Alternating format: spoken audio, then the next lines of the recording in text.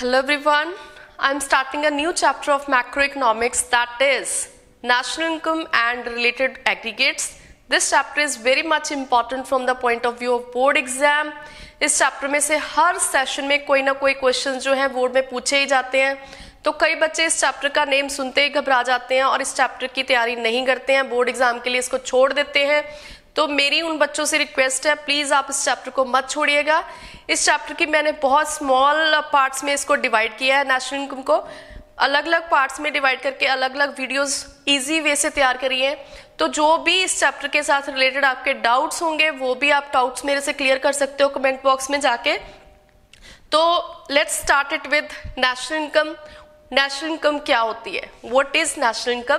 तो national income is the sum total of factor incomes earned by normal residents of a country. तो देखिए definition कितनी easy है।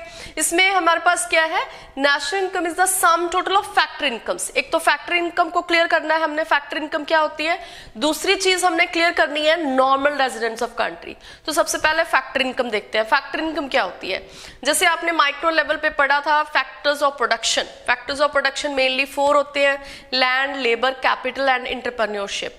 तो इनकी जो पेमेंट्स है, लाइक लैंड के बदले में रेंट है, वेजेस देते हैं लेबर को, एंड कैपिटल के बदले में इंटरेस्ट है, एंड एंटरप्रेन्योर के प्रॉफिट है, जो भी पेमेंट्स करते हैं वो सारी किसी न किसी पर्सन की इनकम है।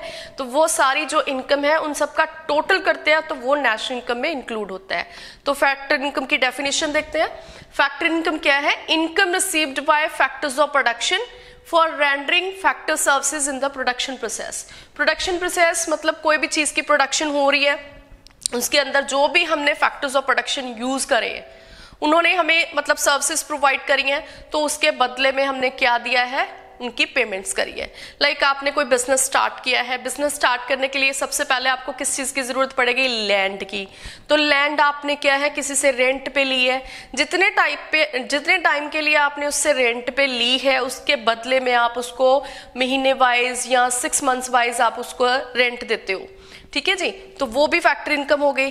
फिर उसके बाद क्या है, उस लैंड के ऊपर आपने क्या करना है, मशीन्स लगानी है। तो फिर वो मशीन्स लगाने के लिए आपने बैंक से लोन लिया है, तो उस लोन के बदले में भी आपको क्या देना पड़ेगा? इंटरेस्ट देना पड़ेगा। फिर इसके बाद आती है उस मशीन्स को चलाने के लिए लेबर की जरूरत पड़ेगी। तो लेबर को आपने हायर किया है, चाहे तो वो उसको कैजुअल लेबर यानी कि डेली बेसिस पे हायर किया है या फिर उनकी सैलरी के हिसाब से हायर किया है। तो इसका मतलब आपने उनको सैलरीज देनी है या वेजेस देने हैं, वो सारे क्या है, लेबर के आ जाएंगे। इसमें इसके अलावा कंपनसेशन ऑफ एम्प्लॉयज हम काउंट करते हैं। कंपनसेशन ऑफ एम्प्लॉयज यानी क्या होता है, wages and salaries in cash, wages and salaries in kind and contribution to social security schemes।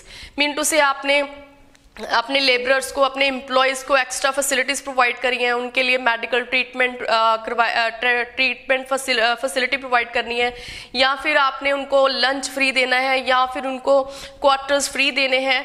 तो कहने का मतलब क्या है, आप एक्स्ट्रा कुछ जो भी अलाउंसेस वगैरह करते हो वो कॉम्पनसेशन ऑफ एम्प्लॉयज में इंक्लूड होगा, वो भी क्या है, फैक्टर इनकम है। फिर इसके बाद आती है एंटरप्रेन्योर। एंटरप्रेन्योर की जो स्किल्स हैं, जैसे आपने अपना बिजनेस खोला है, आपको क्या मिलेगा इसके बदले में? प्रॉफिट। तो प्रॉफिट क्या है? आपकी इनकम है।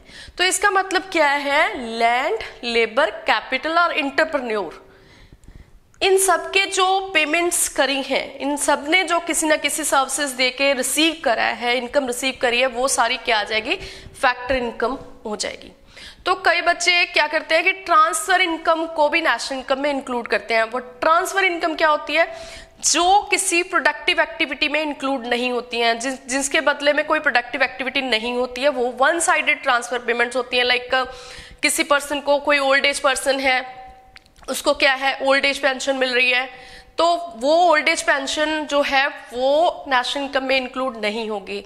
या फिर स्कॉलरशिप है, या किसी बच्चे की पॉकेट मनी है, या फिर क्या है, गिफ्ट्स हैं, ग्रांट्स हैं, डोनेशंस हैं, वो सारे नेशनल इनकम में इंक्लूड नहीं होंगे, बिकॉज ये वन साइडेड पेमेंट्स हैं और ये क्या है, किसी प्रोडक्शन एक्टिविटी, कोई प्रोडक्टिव एक्टिविटी नहीं करते हैं। तो इसलिए ये ट्रांसफर इनकम कभी भी नेशनल इनकम में इंक्लूड नहीं होती हैं।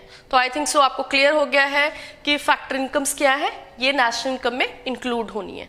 फिर इसके बाद आ गया नॉर्मल रेजिडेंट्स। अब ये नॉर्मल रेजिडेंट क्या होता है? नॉर्मली हम कहते हैं कि कोई पर्सन इस कंट्री में रह रहा है तो वो उस कंट्री का क्या है? नॉर्मल रेजिडेंट है। लेकिन नॉर्मल रेजिडेंट के लिए क्या है? कंडीशंस होती हैं। क्या है वो? It refers to an individual और an institution who ordinarily resides in the country and whose center of economic interest lies in that country। मतलब क्या है कि वो पर्सन किसी कंट्री में रहता है, मेन उसके साथ बात आती है उसका इकोनॉमिक इंटरेस्ट भी उसी कंट्री में होना चाहिए। इकोनॉमिक इंटरेस्ट मीन टू से उसकी जो इकोनॉमिक एक्टिविटीज हैं वो सारी उसी कंट्री में होनी चाहिए। लाइक प्रोडक्शन है, कंजप्शन है and production, consumption and saving या इन्वेस्टमेंट, वो सारी उसी कंट्री में होनी चाहिए। तो ऑर्डिनरी रिजाइडिंग, ये क्या है? ऑर्डिनरी रिजाइडिंग क्या होता है? A person residing a country for a period more than 1 year. 1 year उस कंट्री में वो रहा हो या 1 ईयर से ज्यादा रहा हो, और ही may be a citizen of that country और नॉट। जरूरी नहीं है कि वो उस कंट्री का क्या हो? सिटीजन हो। तो समझ आ गया आपको?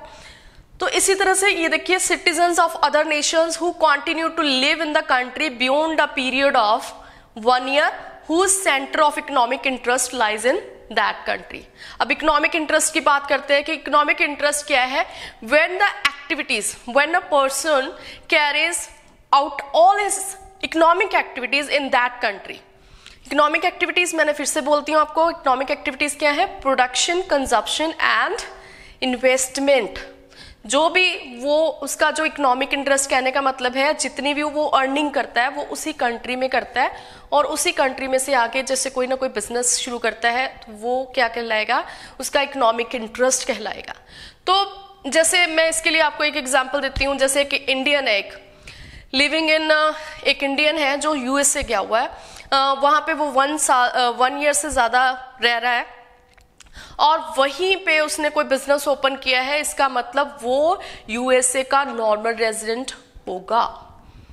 सपोज कोई फॉरेनर है, अमेरिकन है, वो इंडिया में आया हुआ है और वो 1 साल से ज्यादा इंडिया में रह रहा है और इंडिया में ही वो अपनी अर्निंग कर रहा है, तो इसका मतलब वो नॉर्मल रेजिडेंट ऑफ इंडिया होगा। समझ में आ गया आपको? नॉर्मल रेजिडेंट के लिए 2 कंडीशन मैंने बताई हैं आपको। एक तो 1 ईयर से ज्यादा उसको पीरियड हो गया होना चाहिए रहने के लिए, दूसरा क्या है? उसकी इकोनॉमिक एक्टिविटी उसी कंट्री में होनी चाहिए। फिर इसके बाद आता है citizens of country working in international organisations. International organisations क्या है? लाइक वर्ल्ड बैंक है, IMF है, UNO है, और foreign embassies located in that country. Mean to से क्या है कि जैसे एक सपोज करो एक इंडियन वर्कर है, Indian working in the world bank office which is located in India, तो वो क्या है? वो नॉर्मल रेजिडेंट ऑफ इंडिया होगा। ठीक है जी।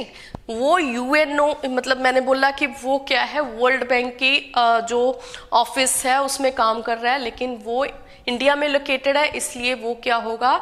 नॉर्मल रेजिडेंट ऑफ इंडिया होगा।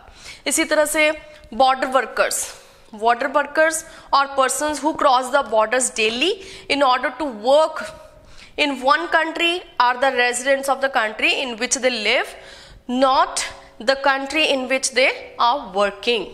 मीन टू से कई लोग जो इंटरनेशनल बॉर्डर्स पे रहते हैं या इंटरनेशनल बॉर्डर्स को डेली क्रॉस करते हैं किसी न किसी काम के लिए, डेली दूसरी कंट्री में जाते हैं, तो इसका मतलब ये नहीं है कि वो उस कंट्री के नॉर्मल वर्कर्स हो जाएंगे, नॉर्मल रेजिडेंट्स हो जाएंगे जिस कंट्री में वो जाते हैं। जिस कंट्री में वो रहते हैं उसी कंट्री के वो नॉर्मल रेजिडेंट्स होंगे।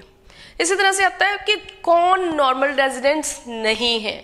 नॉर्मल रेजिडेंट्स हम किनको काउंट नहीं करते हैं? लाइक टूरिस्ट जो एज ए टूरिस्ट मतलब 15 दिन के लिए या 1 मंथ के लिए, 2 मंथ्स के लिए घूमने के पर्पस के लिए आते हैं, रिक्रिएशन एक्टिविटीज के लिए आते हैं, वो हम नॉर्मल रेजिडेंट्स काउंट नहीं करेंगे उनको।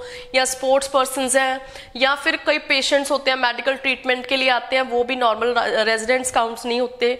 जैसे स्टडीज के लिए कई स्टूडेंट्स आते हैं, जैसे कोई स्टूडेंट है वो अमेरिका में डिग्री लेने के लिए गया हुआ है, तो उसकी डिग्री उसको 2-3 ईयर्स में मिल जाएगी। 2-3 ईयर्स में फिर से वो वापस इंडिया में ही आएगा, क्योंकि उसका इकोनॉमिक इंटरेस्ट जो है वो इंडिया में है, इसलिए वो नॉर्मल रेजिडेंट ऑफ इंडिया होगा, ना कि यूएसए।